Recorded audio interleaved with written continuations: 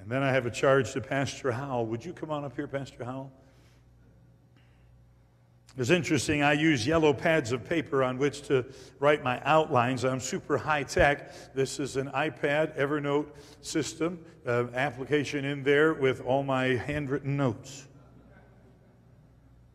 And as I came to this part, preparing for this evening, I wrote the last line to the church on the last possible piece of the last page of a pad of paper. And I took a new pad and I called and pulled out a new page. Now, I don't have any doubt, Pastor Howell, come stand over here. You maybe stand next to you. I don't have any doubt that you'll do all these things. I wouldn't have recommended the church call you, but as my final, if I did, as my final reminder, I would like to charge you, number one, to stay sweet. You're a warm, kind, loving person. You have a heart for God and a heart for His people. A lot of irritations come in the ministry. A lot of people kind of bother you, and it's easy to let those things build up and lose your sweetness. Interesting to me that only one negative command is given to the husband. Husbands, love your wives and be not bitter against them. Don't store up those wrongs. I attended pastor school in March of 1975 before I came here as a pastor in May, and heard Dr. Howell say, the first thing you need to do when you go home is to love your people. I didn't tell anybody I loved them except my wife. Those days, we didn't do it. I didn't tell my mother I loved her, didn't tell my dad I loved him. Surely didn't tell my friends in college that I loved them. It was really awkward. But I read this book, and it had it in there that you're supposed to love people. The first sermon I preached as pastor of the First Baptist Church of Bridgeport was on love. One of the things that has made this unusual as a church ministry and special and different from many other places is the spirit of warmth and love and acceptance. Make sure that you continue to foster that. And then stay strong. It's interesting, God told Joshua, only be strong. Moses told Joshua, only be strong. And the people told Joshua, only be strong. You know, there's enough snowflakes out there.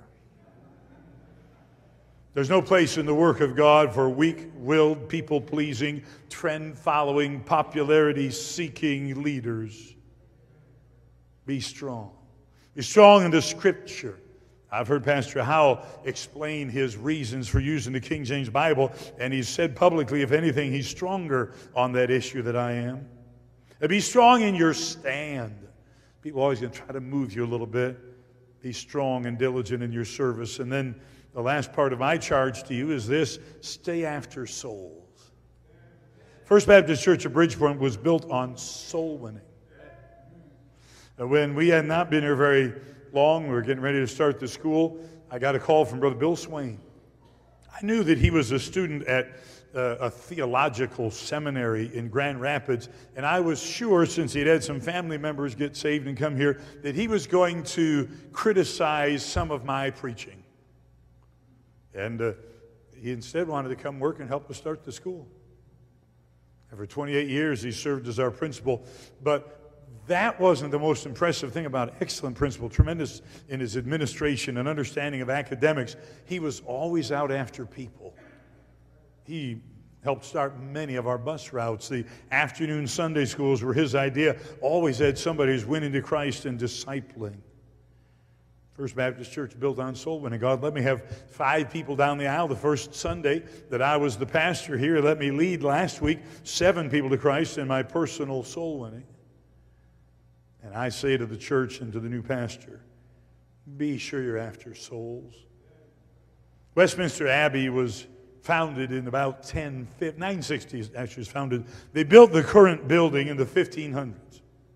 It is a place of amazing, intricate, beautiful, exquisite architecture. 17 kings have been coronated at Westminster Abbey, and many have been married there, many of the royal family. And over 3,300 of the elite of England have been buried there. An older lady, was part of a tour group.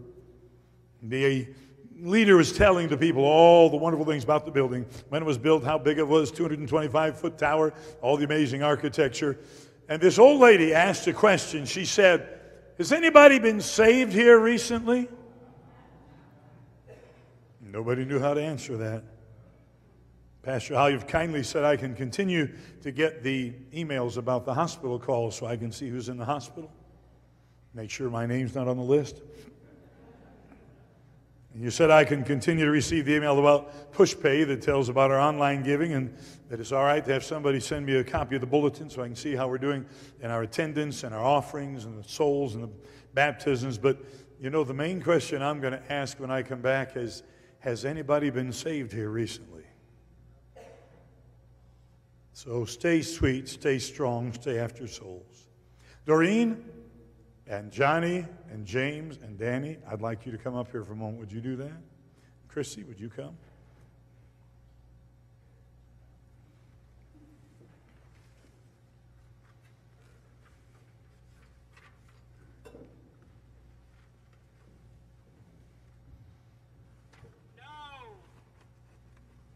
That's coming. It's just a little early.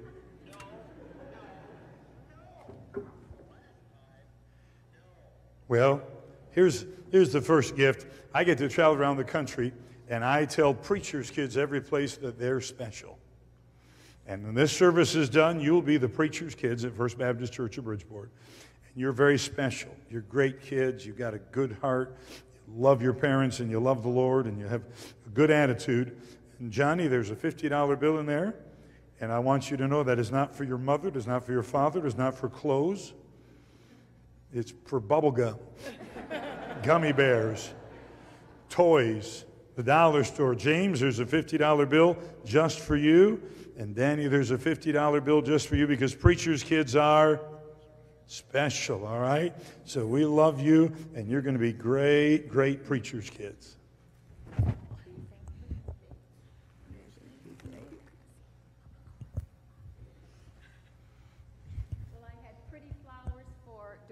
But I have something special for Pastor J.D. I don't know what that was. I have something special for Pastor J.D., and I told him that this would probably be his favorite present ever. So here it is. He may not know the significance. Oh, really? These are practice ping pong balls. Thank you. Thank you. You're welcome. You're welcome. You tell them why? Shall I tell them why they're practice ping pong balls? Oh, there's no time. Just only a few weeks ago when they invited us over to their house, I was in my Sunday dress, and it was a Sunday. And the comment came up about playing ping pong. And I said, I don't know if I can dress like I am. Okay, we will, because I thought actually it would be a good excuse if I lost, that I didn't have more of a flowing outfit on. But I didn't lose, so so enough said. I got him several colored practice ping pong balls.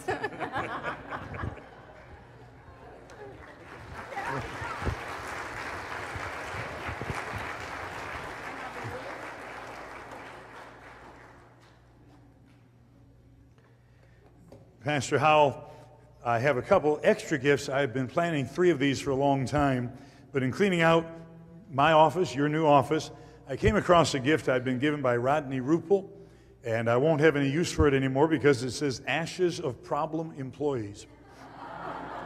This is not only a great place to hide the evidence, it is a tremendous incentive to others do right. So beware, staff, you'll have that. And then as the pastor, people are going to ask you for all kind of stuff. People want you to change the services. People want you to change the standards. Staff members may think they need more help, more money, different location. And it's hard to know what to do, but I've been given something some years ago that has an almost mystical ability to come up with the right answer in every situation. It's this little button. You just push it.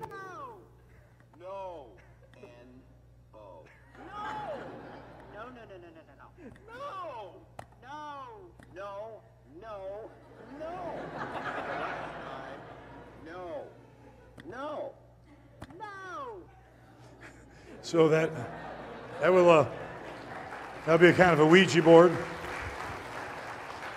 to help keep you on track. And then I have 3 more serious gifts. I know that you love flashlights, and I did some shopping and found the most bright flashlight I could find. It uses 12 AA batteries. It is 4,000 lumens. It shines from here to Clio. Yeah, there are people putting sunglasses on. So I want you to have this, and remember that it's your job as pastor to shine the light of the world in our community and around the world. And then have a Bible that I preached from when I was your age. And I preach all the time from this Bible. It's a Irish Study Bible. It's not a nice, beautiful new Bible like the one you gave me, but I hope that God will bless your preaching and that you will love preaching His Word and serving His people as much as I have, and that God will bless you and use you in that endeavor. And so that you've got the light of the world, you have the Word of God. And then the Bible says that we should be a workman that needeth not to be ashamed, rightly dividing the word of truth. And the work of the preacher is to prepare and preach the Word of God. And I didn't know what you were going to do for me, but I really like the special edition JFK Mont Blanc. And so my wife and I purchased this for you. It's probably not as pretty, but it's a very nice fountain pen. Now, here's another part of the story. Brother Howell likes fountain pens, and I had one that I wasn't using, a nice Mont Blanc fountain pen, so I gave it to him. And he cherished it for a few months, and it was either lost or stolen. So if you see this pen anywhere, this is Pastor Howell's pen, all right? So thank you, Brother Howell. We love you. Excited God's going to use you. Look forward to seeing God do great things in your life. We love you, man, so much. Thank you. You guys can go down. Stay here. I would like for the deacons and male staff members and any of our staff evangelists, Brother Bowman, Brother Flanders, are here to join me on the platform. I've never been ordained. As I saw people practice ordination, it didn't seem too close to what they did in the Bible. But the word ordain is in the Bible. It says to ordain elders in every city. And the idea is that you set them in place, and a church recognizes the will and the call of God on an individual.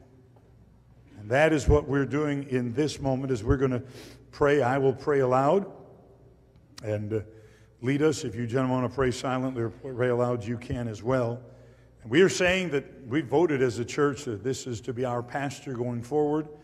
And we're now asking God to anoint you with His power, to give you wisdom, to bless you, and to give you the opportunity for many, many years to lead this great congregation forward in the work of the Lord Jesus. So get around, fellas, if you all can. Try to put a hand on them, as many as you can. And Pastor Howell will pray for you here.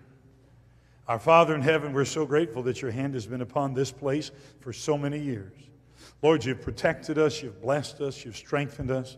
You've given us the great privilege of seeing hundreds of people go out into your harvest field. And now you've given us a wonderfully smooth transition. Thank you for the people who've been so faithful, so cooperative, and worked so well in these days of change. And Lord, thank you for leading us to call Pastor Howell, and for the fact that we simply recognize your call on his life to be our pastor. Would you give him wisdom to make right decisions and strength to withstand temptation? And God, give him grace to be able to help those who will have so many difficulties, so many trials, and so many troubles. God, give him power to win souls, and may there be a great harvest of souls in the days ahead. Heavenly Father, I pray that you would in a wonderful way help this church to go forward, to continue. And Lord, I pray that the greatest days of First Baptist Church of Bridgeport would be those days that are yet ahead of us. Use Pastor Howell in a tremendous way. May we be faithful members and follow his leadership. And we'll thank you in Jesus' name for all that you do. Amen.